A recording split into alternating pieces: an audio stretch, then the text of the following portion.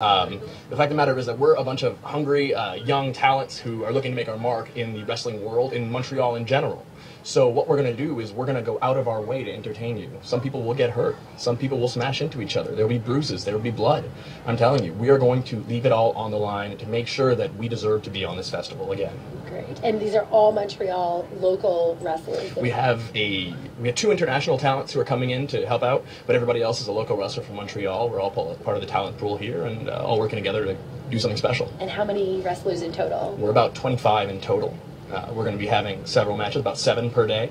Okay. Singles, tag team, there's female wrestlers as well, battle royals, everything you could possibly think of is going to be here today. Great. And anything else you want to add? Just that, thank you very much to Evenco and Heavy MTL for the opportunity, and we won't disappoint. Great. Thank you.